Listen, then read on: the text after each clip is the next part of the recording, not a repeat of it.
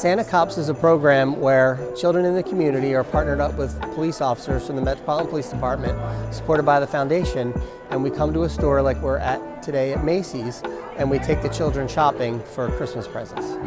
So throughout this holiday season, we are funding opportunities for the community, especially youth in the community, to have positive experiences with our police officers. It helps us do our job better because we engage in really personal relationships with families in this community, and they can see police officers as the human beings that they are, and that we're all members of this community trying to make Las Vegas a better place for everybody. It's very helpful because, I wasn't sure how I was going to pull Christmas all together, especially because I just caught up on my rent, I just caught up on my power, I just got food for the babies in the fridge, so